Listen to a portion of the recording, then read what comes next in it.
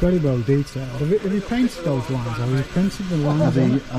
What I did was I printed onto the tissue on my printer, and then using spray mount, I attached the tissue to the surface and did that technique all the way around. The difficult bit, of course, is tying up the riblets so that they're continuous top to bottom. These are wood, so those are Balsa with little plywood 1/64 blades on the end that go into the spars. Right.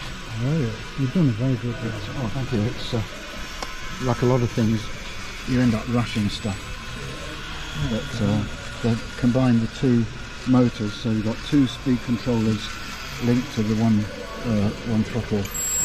Right, so you've got 4 speed controllers in there, just 2? There's only 2 needed because these are dummies. Ah, right. So it flies quite. If I put another 2 motors in, it'd probably be too powerful, too heavy. I mean, it's marginal, but it would be a bit too fast for indoors if I put all 4 on. It would fly very well.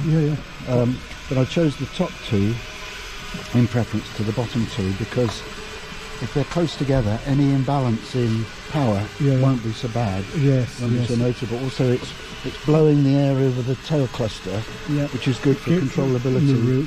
These are a bit further outboard. Also, you get a nose down pitch when you open the throttle, which is better than nose up pitch. All right, there you go. Cheers for that, thank you.